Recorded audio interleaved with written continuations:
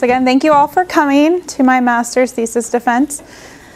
So there's a number of different factors that went into the success of this project. So the evolutionary paleoecology lab here at Cal State Fullerton, obviously the Department of Geology here, the Cooper Center, Geological Society of America grant, as well as the KPPL here on campus. So just a little overview of what I'm going to be talking about in my project today. So I'm going to give you a little background and talk about why I'm doing this project and talk about the importance of this project. Then I'll go into my hypotheses and research goals, and then discuss my methods to test these hypotheses. And then I will talk about my results and interpret them, and then give you a little conclusion about the overall project, and then go into my acknowledgements. So the first thing I want to talk about is why oysters are important and why we should care about them. So oysters are really important because they are filter feeders. So they actually take in phytoplankton, remove it from the water, eventually deposit their waste into the soil and bury it down. So what this does is actually clears the water and allows more sunlight to come through, which is helpful for any kind of marine plant to be successful.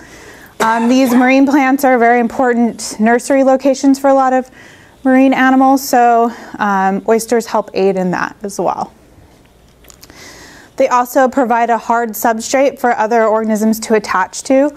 Oysters cement using their left valve, and so they build reefs on top of each other, and this allows for other organisms to attach to it and build as well. Another thing they do is they reduce sediment resuspension, and so they allow for the muddy, looser sediment to be a little bit more compacted, and so it doesn't allow for much sediment to be resuspended. They also provide a natural breakwater along our coast, so that helps with coastal, helps from the coast from being eroded. All of this leads to improved water quality. This is why they're very important to us. An adult oyster can actually filter up to 48 gallons of water a day, so you can see in large numbers that these oysters provide a much clearer water for us and much more improved water quality. They also help bring in more organisms, so greater biodiversity along our coast. And here's the image just showing you before and after these oysters filter the water. So you can tell really murky water here, and after it's much clearer. So they definitely are really important off our coast. Another reason why they're important is because their food chain is very fragile. And so if you remove an element from the food chain, for example, oysters, if they go extinct or they're no longer in our coastal environment, then that has devastating effects on things that eat those oysters. So for example, in this picture, the octopus feeds off of oysters. So if we lose our oysters, we can lose the octopus as well. And then the things that eat the octopus, such as these large fish or sharks, those can leave as well or go extinct if we don't have oysters in our environment. So all of this leads up to why we're doing this project. So oysters are declining along our coast. We have one native species of oyster, which is Ostrolurida. Its historical range once stretched from Sitka, Alaska down into Baja, California. But now, the modern West Coast geographic range, very sporadic. We don't see it as much along our coast anymore. Oyster reefs along the eastern coast began going extinct, and now the western coast is following the same trend. So you can see natural oyster reefs along our coast are basically functionally extinct at this point, or they're very poor reef conditions. So why are these oysters declining? And there's a number of factors that contribute to this. First of all, obviously humans play a big role in this. The first humans to settle in North America would be the Clovis. They settled here around 11,000 BC, eventually migrating towards the west coast. They would set up their villages along the coast, and eventually their diet changed from a terrestrial diet to a more marine diet. And so they would actually set up their villages right next to these oyster reef populations. And then around the mid-16th century, we start seeing our Southern California tribes coming in, like the Chumash and the Gabrielino. It's really hard to pinpoint when Native Americans first entered into California, because the sea level has risen 120 meters since the last glacial maximum, which actually erases a lot of evidence of Native Americans here.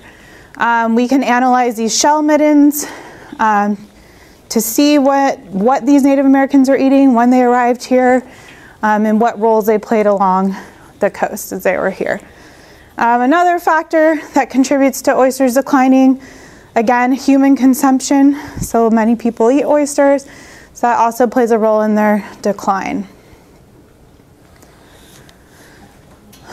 Another reason why they're declining is waste from sulfite paper mills. So a lot of this waste is solid waste, contains alcohol or other chemicals and things like that. Some of this will be directly dumped into ocean waters or into rivers that eventually flow into bays and ocean. And so a lot of this waste contributes to lower or more mortality within our oyster communities. And so that plays a really important role in their decline. And then another big factor would be urban waste. So a lot of the runoff that we get from storms go into these storm drains, taking in any of the stuff that's along our roads or any urban pollution, dumping it into the storm drains, which eventually go into, for example, San Diego Creek. So this water and urban runoff from the storm drains will empty to the creek. It's all untreated. Eventually that creek flows into Newport Bay, dumping all of that waste into the bay, which is really detrimental to any kind of marine organisms that live in the bay.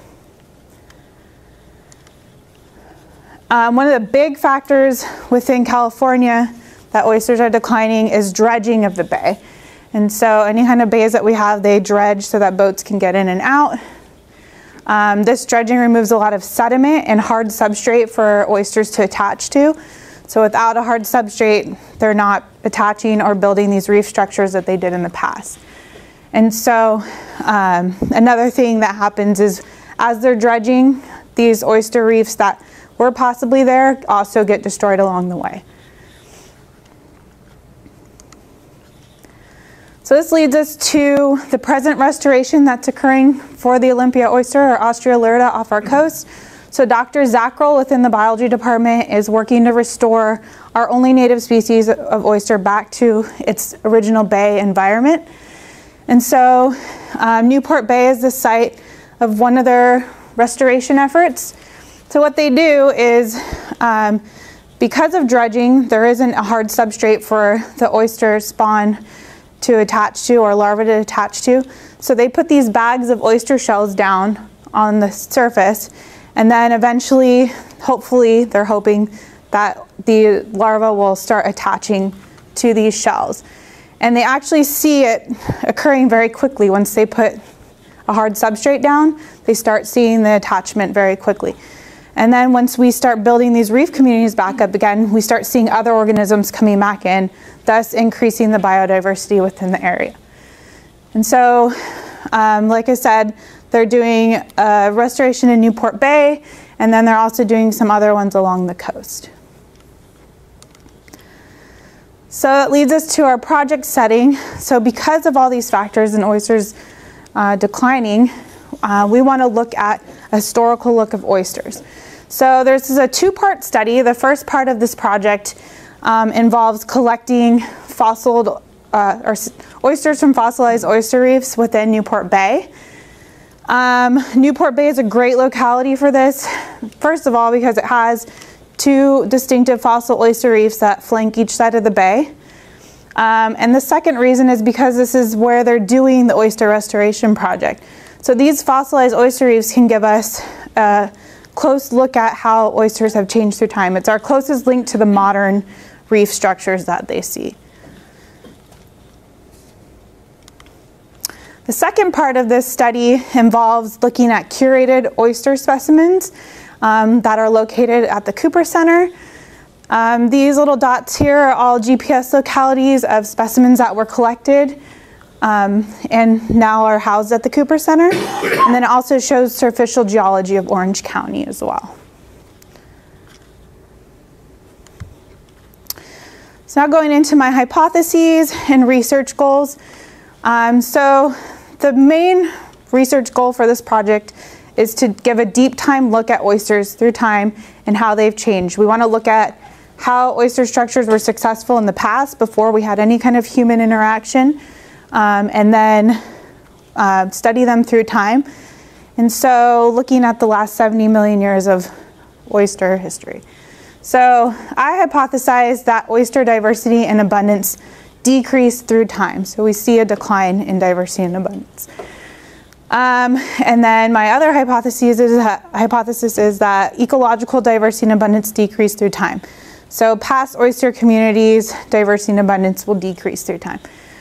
And then we also looked at oyster size through time. Size is very important to look at because it can play a role in their success or demise. So we want to look at if size played any kind of role in their decline.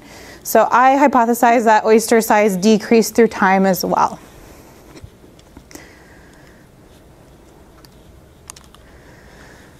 This figure here is a stratigraphic column showing where we have data for stratigraphically. So we do have data from the late Cretaceous.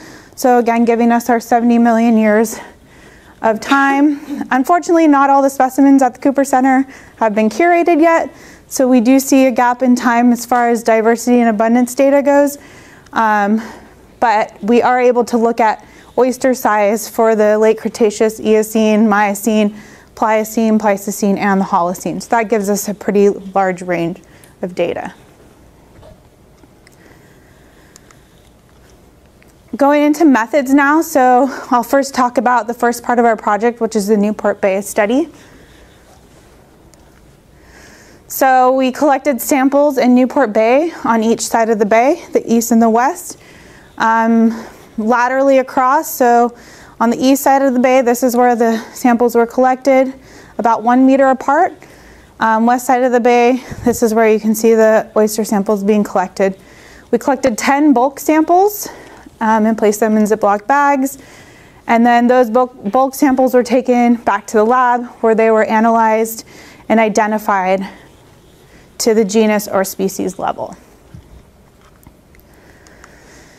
So this is showing you, we also collected shells to date for carbon-14 dating. We collected them at the base, middle, and top of our oyster reefs. This was so that we could see that the oyster reefs on each side of the bay, if they were the same stratigraphic age, which is what we believed when we went out there. And so these samples were collected. This was the East Bay samples and the West Bay samples. And then there's also a charcoal layer that drapes over both of these fossilized oyster reefs. So we also wanted to date the charcoal to also confirm that these two reefs are the same stratigraphic age. So charcoal samples were collected from each side of the bay. They were prepared in the KPPL lab here at Cal State Fullerton using a sonicator to separate the sediment from the charcoal. Then once the sediment and charcoal was separated, I sieved the charcoal out, then it was dried in the oven, and then Dr. Kirby picked the samples that were sent to the Keck laboratory to be carbon-14 dated. The same preparation went for the oyster shells as well. The only difference was once the oyster shells were separated from the sediment, after they were dried, I used a hand grinder to grind them up into a powder to give us a more precise age. I also did an ecological analysis on all the organisms that were found within our reef samples, our fossilized oyster reef samples in Newport Bay. And so I looked at their different ecological niches and how those played a role into the reef structure. On to the second part of the study, so our curated specimen study at the Cooper Center. So specimen collections were identified taxonomically. And so went through the warehouse, tried to find all the oysters that they've had curated. And then once those were located, they were identified using various papers. I also went down to the San Diego Natural History Museum to look at their collection, to compare it with the Cooper Center collection. Also used the Treatise of Invertebrate Paleontology to identify, as well as various papers and other images as well. So we also did measurements, again, to look at how sizes change through time. So all the measurements were taken from the same place on each oyster shell. So our length measurements were taken venter to dorsum, so top to bottom. Our thickness was taken from the base of the hinge structure to the top of the thickest part of the hinge structure. And then our width measurements were taken from posterior to anterior side, so side to side. There were times where I wasn't able to measure specific parts, like venter to dorsum. Say the base of the shell was broken, I didn't measure it because it wouldn't have been an accurate measurement.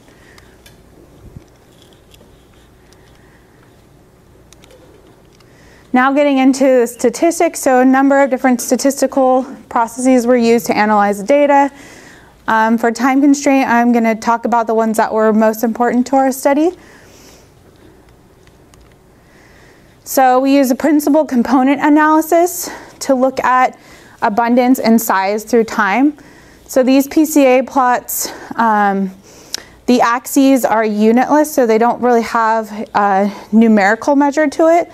So how you want to look at this is looking at it as distance. So something that's closer together is more similar, something that's further apart is more different. So the first thing you have to do is figure out what each axis represents in your data. So for example, if I'm looking at size data, does the bottom axis represent the length or width, or does it represent thickness? And does the y-axis represent thickness or length and width? And then once you figure out what your axes represent, then you start looking at the data and what plots closer together. So something like this is very statistically, well, not statistically similar, but very similar as far as their comparisons go. And then so on and so forth. These are very similar because they plot close together.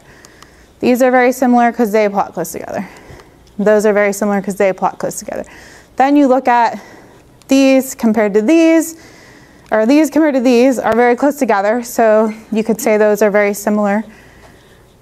And these plot pretty far apart, so they're pretty different. And as well as these, they plot pretty far apart, so they're very different as well. So there's no statistical significance because we're not dealing with numbers with this. What it's doing is just giving us a visual perspective of how similar or different things are. The other statistical approach we did was using linear regression lines. And so what happens is we choose our axes. So for example, length and width here. We want to compare, see if there's a correlation between the length and width measurements. And so what you do is you get all your data plotted, and then a regression line or best fit line is plotted through your data. And then you get an R-squared value. So a higher R-squared value, so something closer to 1, represents more correlation in your data. A lower R-squared value, so something around 0.5 or less, represents less correlation in your data. So this R-squared value is 0.84, which means 84% of your data plots along your regression line. So it's a pretty strong correlation between those two.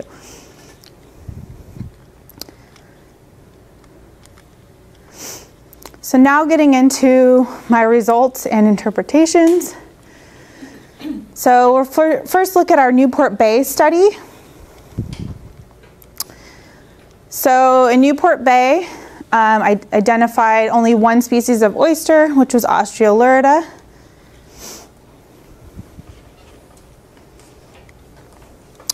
These are the dates that came back for our charcoal and our shells. So our shell dates came back pretty close together, so that fits with our idea that these two sides were stratigraphically the same age. And then our charcoal layers actually came back exactly the same age. So that means that both of these fossil oyster reefs were affected by the same fire event.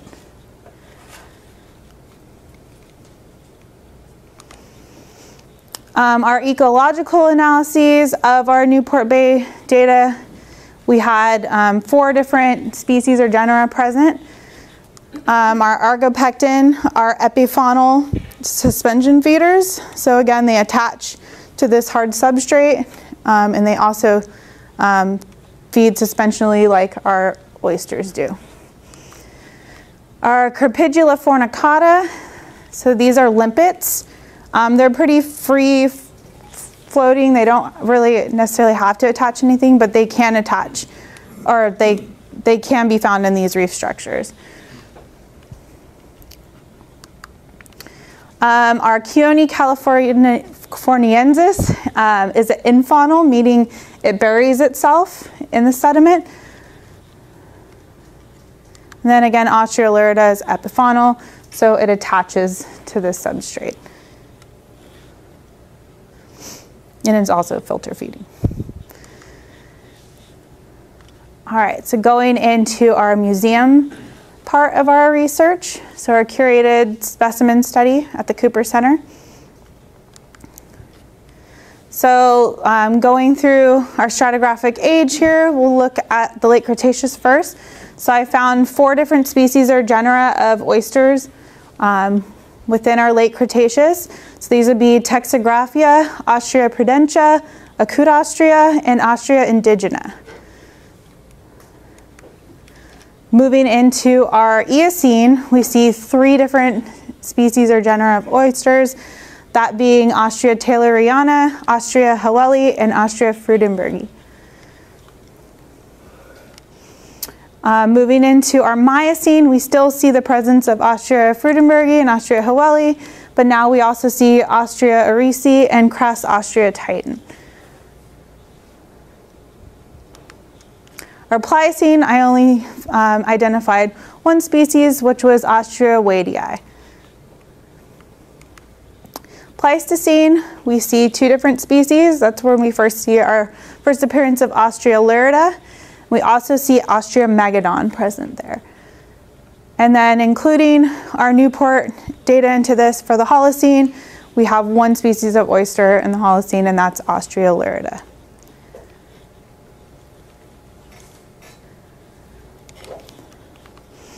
So now looking at oyster abundance and diversity, so we plotted the number of species that we found within these different ages.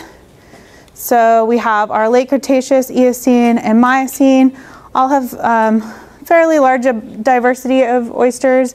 And then once we get into our Pliocene, Pleistocene, and Holocene, we see a decrease in the number of species of oysters. Now looking at the abundance on here, we see a higher abundance of oysters within our samples for the Pleistocene and Holocene. And then in our Cretaceous, Eocene, and Pliocene, we see lower abundances of oysters within these communities. So looking at abundance through time, so this is a cluster plot. And so what we look at here is the groups that pair together. And so right off the bat, we can see 2 groups, 2 large distinctive groups here. And then we can actually break down this larger group into 4 smaller groups. So looking at this, we can see that basically all of our late Cretaceous abundance data plots together. And then we get into, with the exception of 1 Pleistocene and 1 Pliocene locality. Then we see that a lot of our Pleistocene data will plot together as well. Then we see our Holocene data, so these 2 are connected. That means that they pair up or they're very similar. So it's looking at similarities between these groups. And then again, we see our Pleistocene data. So then once we look at this cluster diagram, we compare it to our plot here. And we see that all these groups match up in this plot as well. So we see our group 5 here, which was all our late Cretaceous except for our Pleistocene and Pliocene. We see our Pleistocene here plotting together, and then we see our abundance of Holocene plotting together here. So adding that information into our plot, so we have our late Cretaceous here with a higher abundance ecologically. So now we're looking at these past oyster communities. And then we have a higher abundance here in our Pleistocene, and we see lower abundance values in our Pliocene and Holocene for those.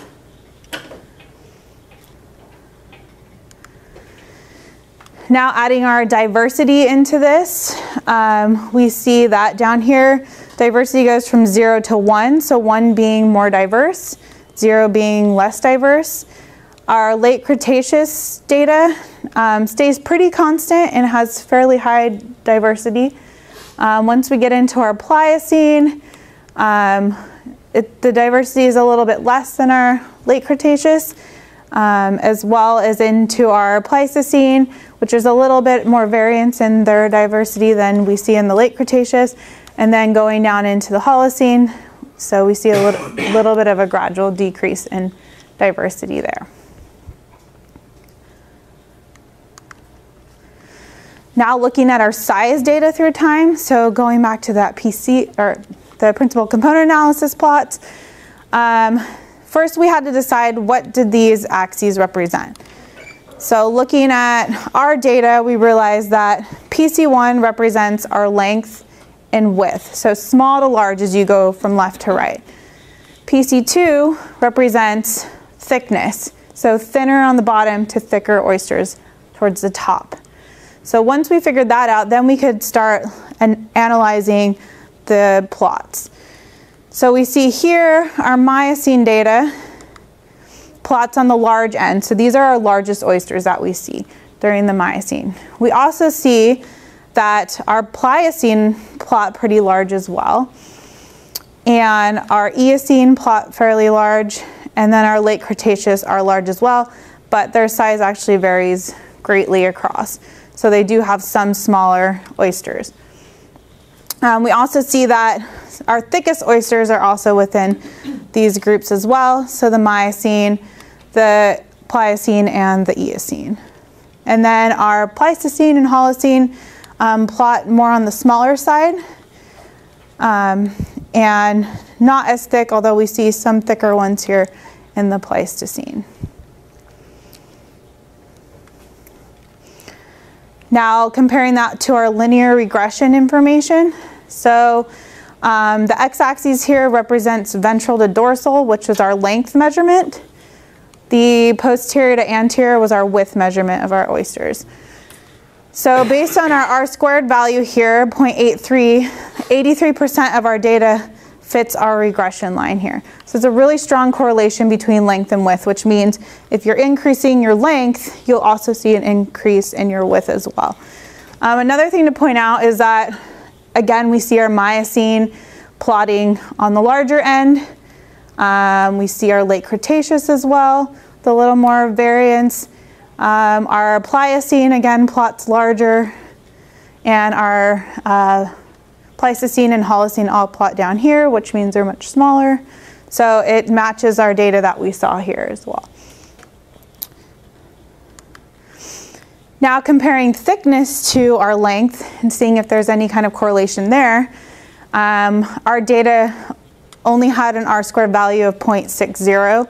So only 60% of our data fell on the regression line, which means there's not really a strong correlation between thickness and length. So we don't see an increasing thickness as we have a length increase as well. But again, looking up here, we see really thick Miocene oysters, and our Pliocene as well, and Eocene would all be our thickest oysters, which again matches with our PCA results.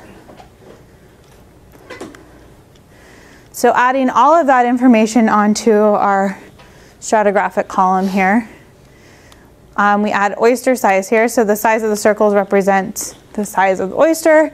So in the Miocene, we have our largest oysters. In the Eocene, late Cretaceous, the Pliocene, we still have fairly large oysters, but they're a little bit smaller than our Miocene ones. And then our Pleistocene and Holocene are the smallest oysters that we see.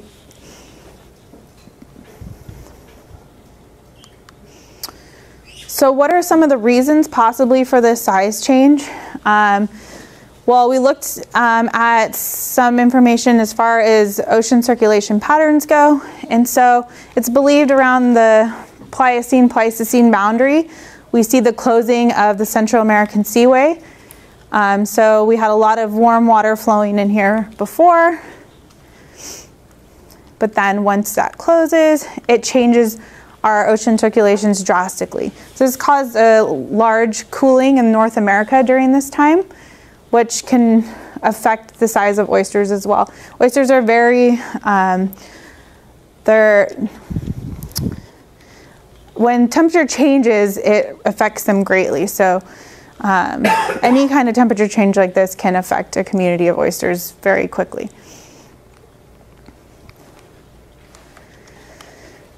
So kind of comparing this with our ocean temperature changes here. So as you can see, it's warmer in the Eocene and the Miocene, and then much cooler as we get into the Pliocene and the Pleistocene. There's actually more nutrients available in cooler water because of upwelling. So that's another factor that can play into oyster size as well. Another reason for size change can be due to predation. So this is a Miocene oyster here. You can see drill holes that are present. So the presence of drilling organisms or any kind of predation can affect sizes of oysters through time. So this is just showing you the appearance of molluscivores. So we have a radiation of molluscivore or mollusk-eating organisms.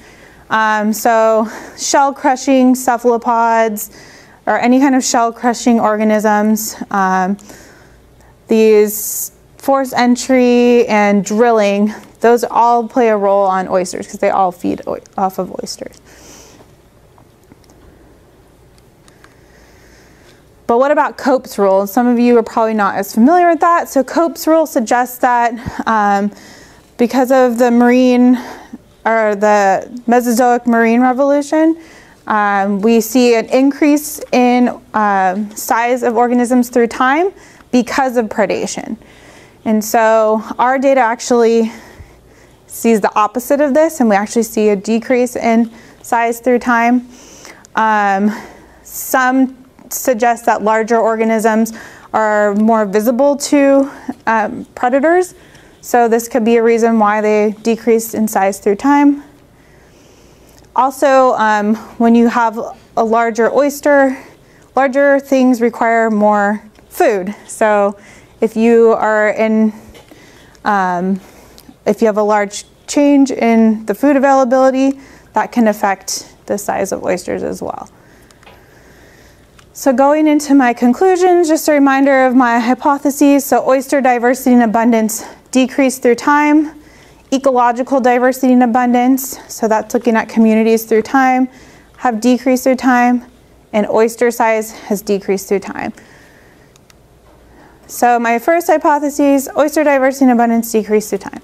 So looking at our plot here, we see that diversity definitely does decrease through time. We start with 4 to 3 different species of oysters that we see in our older data. And then once we get to our Pliocene, Pleistocene, and Holocene, we see less species of oyster present.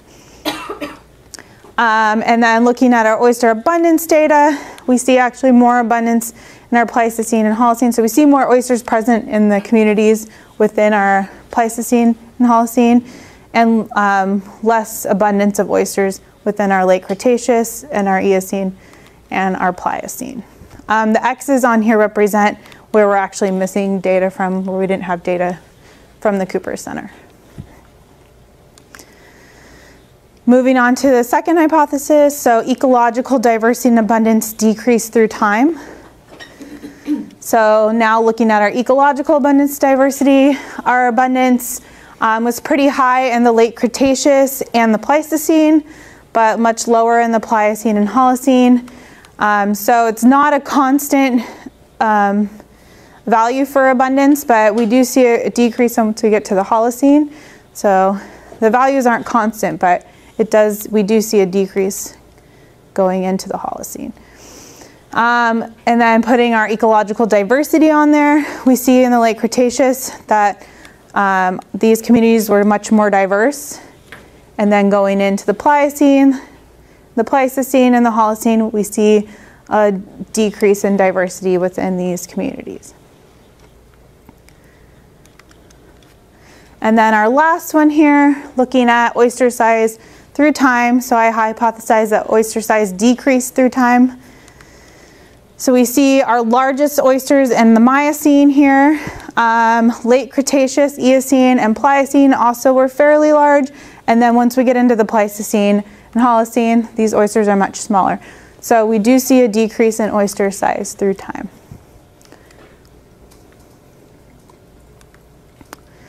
So now into my acknowledgements. I first want to start with Dr. Benuso, because she's most important to me here. But thank you for everything you've done for me, from undergrad to grad school. This is where my pregnancy hormones come in. I just can't thank you enough for everything and all your guidance and teaching me to be a strong female scientist. Also want to thank Dr. Kirby for, he looks like he's going to kill me right now, for allowing me to use your lab and also providing financial support so we could date our oyster, or not our oyster shells, but our charcoal as well. And thank you so much, because without that, we wouldn't have had that information for this project. And also thank you for being on my committee and giving me feedback for this project and ideas as well. And Dr. Woods, thank you so much for being on my committee as well and providing me feedback for this project too. This is from when we went to Yellowstone. I picked a slightly better one. I'm looking into this. I just like the bison in there. Also, thank you to the Cooper crew for allowing me to come invade your space over at the Cooper Center, and helping me locate oysters when I was looking for them and teaching me how to use the database. Especially Meredith, you were a big help with a lot of things in this project. So thank you so much to all of you at the Cooper Center. Thank you to Wayne Henderson for always being an ear when I need to talk, or if I need to cry, or just providing me hours of entertainment. Don't make me choke up. Please stop talking. Thank you to my field support system. So my husband Bob, who came out with me a few times and played photographer for me. To Carolyn, who came out on the day that I didn't check the tides and was like wading through the water and trimming bushes with the clippers, and you were very helpful in helping me collect my samples. Thank you to Beth for coming out and helping me collect my oyster shells that I used to date. And also to Gabe for coming out as well and helping out and taking pictures. Apparently I don't know how to take pictures because everyone else takes pictures for me. Dr. Zackrell, who couldn't be here today, but she played a very vital role in this project because we were able to look at her modern data and use it to compare our data. And so now she gets to use our data for her modern reef restoration projects. So she was very helpful in also guiding me to certain papers that would help answer some of my questions as well. Paul Demery at the San Diego Natural History Museum, he allowed me to come down there and look through their collections so I could use them to identify the oysters from the Cooper Center and from Newport Bay. Geological Society of America provided us with a grant that we were able to use to date our oyster shells in Newport Bay to get a precise age on each of the oyster reefs from each side of the bay. And then last but not least, my family for everything that they've done, although the only one here is my husband, but the others wish they could, yeah.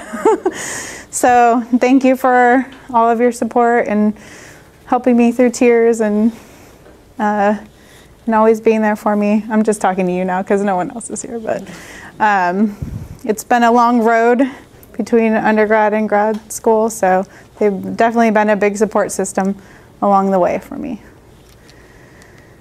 So that goes into any questions